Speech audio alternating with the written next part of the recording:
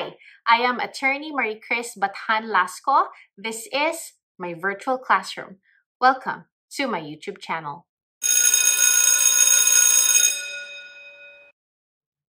In this channel, I shall aim to simplify the law.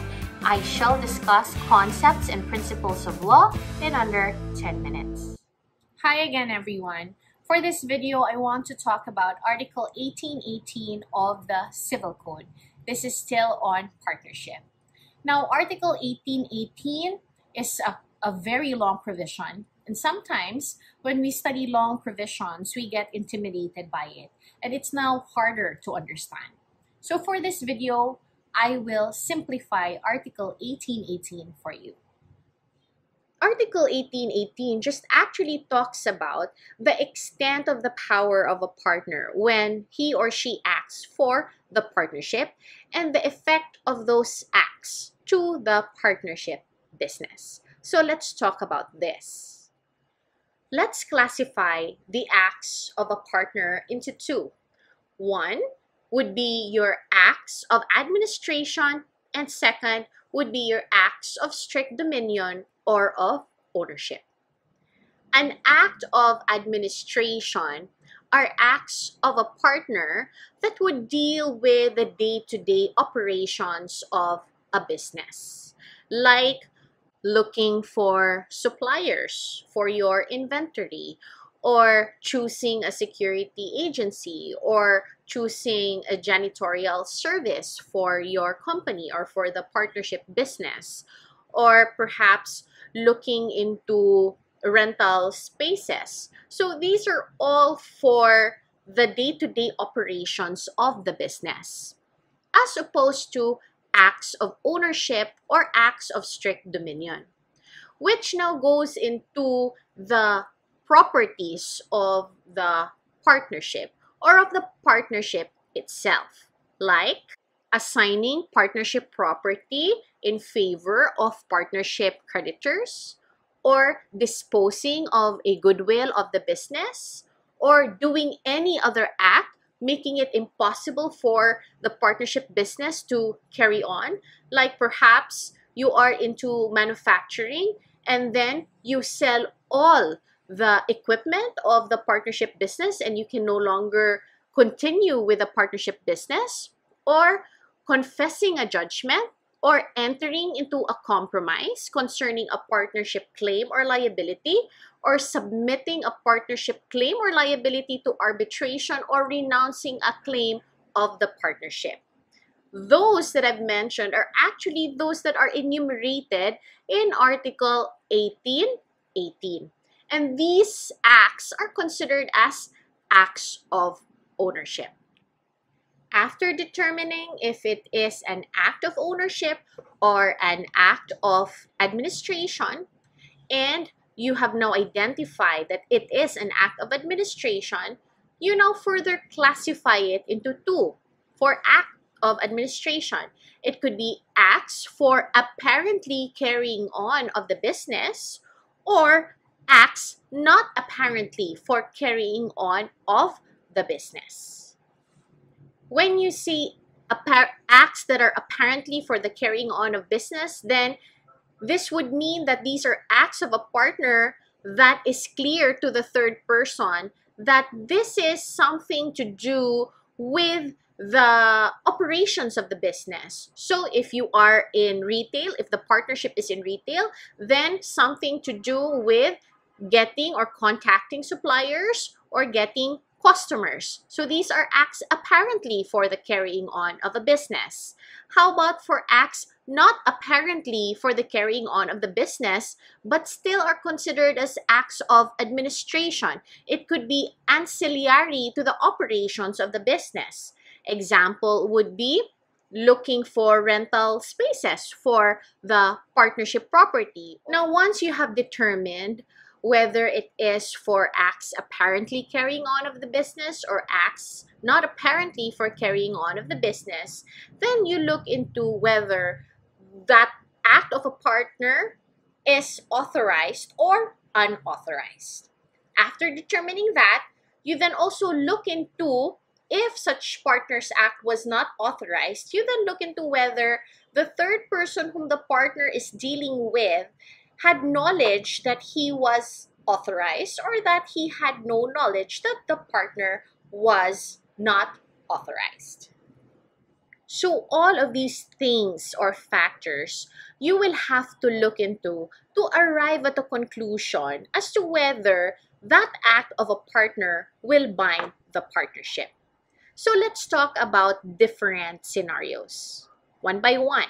First, the act of a partner is an act of administration, and such is apparently for the carrying on of the business. If the partner is authorized by doing such act, then the partnership is bound. Second scenario, it is an act of administration, still apparently for the carrying on of the business, but this time the partner is not authorized. To know whether the partnership will be bound or not, you look further into whether the third person whom the partner is dealing with had knowledge or no knowledge that he had no authority. If that third person had no knowledge that the partner so acting is not authorized, then the partnership is bound. Third scenario, it is for acts of administration, for acts also that are apparently for the carrying on of the business, the partner is not authorized, and the third person had knowledge that the partner is not authorized. Will this bind the partnership? The answer is no. Because this time, the third person had knowledge, and so he cannot make the partnership liable. Fourth scenario, it is an act of administration, but these acts are not apparently for the carrying on of the business. The partner is authorized. Does this bind the partnership? The answer is yes, because the partner has authority. Fifth scenario, an act of administration that is not apparently for the carrying on of the business, but the partner is not authorized, and the third person had knowledge that the partner had no authority. Does this bind the partnership? The answer is no. Sixth scenario, it is still an act of administration, not apparently for the carrying on of the business. The partner is not authorized, but this time the third person had no knowledge that the partner had no authority. Will this bind the partnership? The answer is still no. Why not? Because this time the act of administration is not apparently for the carrying on of the business. And so the third person should have inquired into whether the partner so acting had authority or not. So please remember the difference on the effect on the partnership if these are acts of administration and the third person had no knowledge that the partner so acting is not authorized. Because if these are acts of administration that are apparently for the carrying on of the business, and the third person had no knowledge that the partner so acting is not authorized, the partnership is still bound because these are for acts apparently for the carrying on of the business. But if these are acts of administration, acts that are not apparently for the carrying on of the business, even if the third person had no knowledge that the partner so acting is not authorized, the partnership is not bound.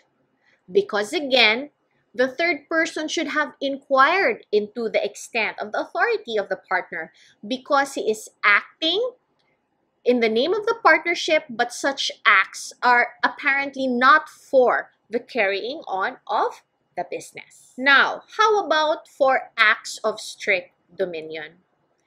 Article 1818 is clear that for acts of strict dominion, all the partners must give consent thereto, such that if only one partner is acting and he is not authorized to do so, to represent the partnership in such act of strict dominion, then that third person dealing with that partner cannot bind the partnership.